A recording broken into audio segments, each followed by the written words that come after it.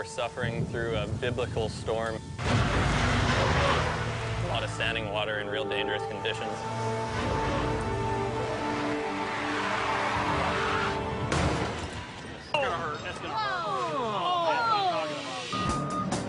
We're here to do 2 race events, so that means if you damage the car in practice 1, qualifying 1, there's a good chance you're gonna be out until tomorrow. That was probably some of the worst driving I've ever done. I do one sector really fast, and then in the second sector I just push too much, and I'd go off or spin. On 2 or 3 occasions I saw some cars go off track and then make a very dangerous move coming back on track. If you do go off, you cannot just yank the car back on track.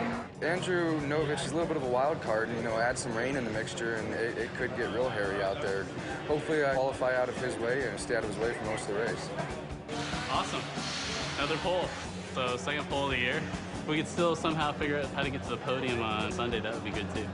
Me and Andy are on the front row for the first race. I'm sitting 3rd in the points championship with Timmy Megenbauer behind us in both of the races, who's leading right now. As long as we can finish in front of him, I think it still gives us a shot at Atlanta in the last race. We got 3 rounds left. I've slipped to 5th in the standings. I'm just a point behind Pombo for 4th, and now I need some help from Timmy to win. Timmy's like 72 points ahead of me. So I essentially need him to have an off-kilter weekend. We'll just have to wait and see. Megenbauer needs to be behind us, though. Joey. I started go-karting when I was 4. Got my first go-kart for Christmas and moved up from 5, 6, 7, 8 to 18 now. The one thing that we've always concentrated on was moving up sooner than we needed to. We want to be in 8th grade when we should be in 6th grade. And the reason is we learn more. I could tell you when he's had great years and when he's had bad years, and last year was a really bad year.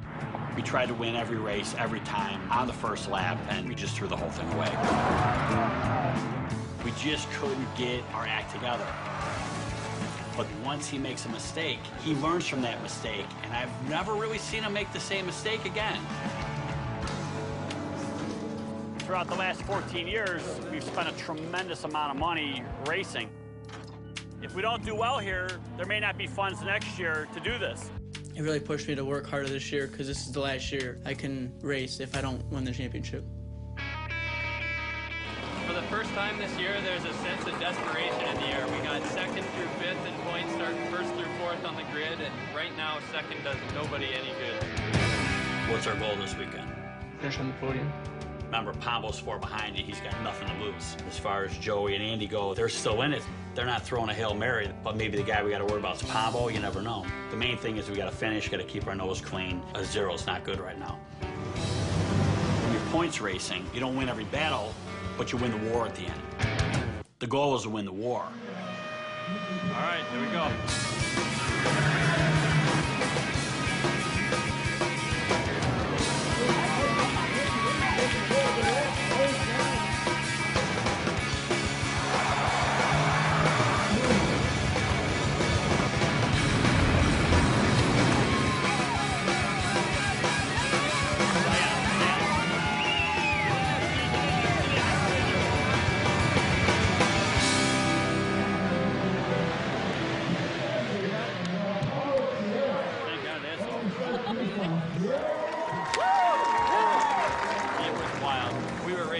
Especially the mix of like Andy, who needed a win so bad to close it up on Timmy, and I just desperately wanted to win.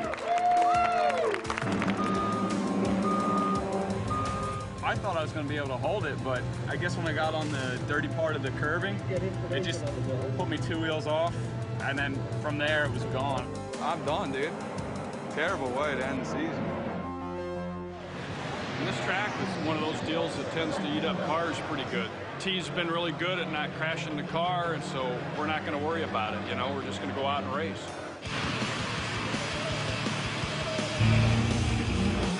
Down. Where's Timmy? 5th? 4th now? 4th? Let's say we clinch a championship here in New Jersey. I'd love to see him in Atlanta because at Atlanta, all the gloves are off. Now it's a bar fight, so let's go.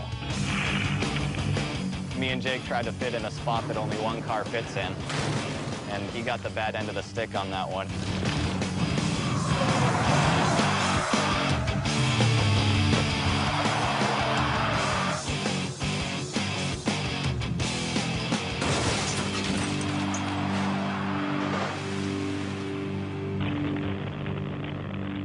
it's a perfect storm of screw-ups. He did nothing wrong. It was totally my fault. I ended up coming across the track, and then Taylor went straight into me. So, I mean, he was just trying to get through everything, and he got the short end. It's tough. He apologized to me twice in the medical room, but I don't know how serious he was about it because he obviously wasn't listening to our driver instructors. And we were told numerous times, if you go off tracks, you got to bring it back on slow. He wasn't in the championship race, and now I've got that much more work to do to try to get some money for next year because I'm not going to be finishing as well this year. Not good. Not good.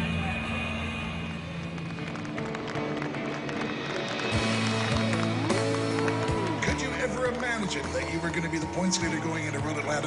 Coming from last year, not finishing one race to winning or being on the podium every race is a pretty big dream come true. Timmy Meganberry, everybody.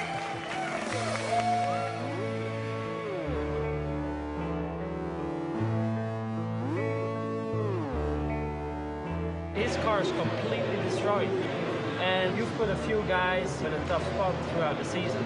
The fact that you ran into him, that was your mistake. He crashed out both races. So what does that say? I mean, so you can see him coming in your rearview mirrors just sideways and totally out of control. That's what I need. I need some out-of-control people near the contenders so that they have to back off a little bit, because I'm not going to. We'll congratulate the winners, though.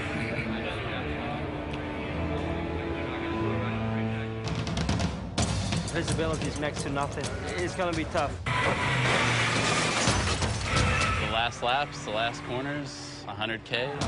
Somebody's going to be a champion. Unfortunately, Timmy was in the wrong spot at the wrong time.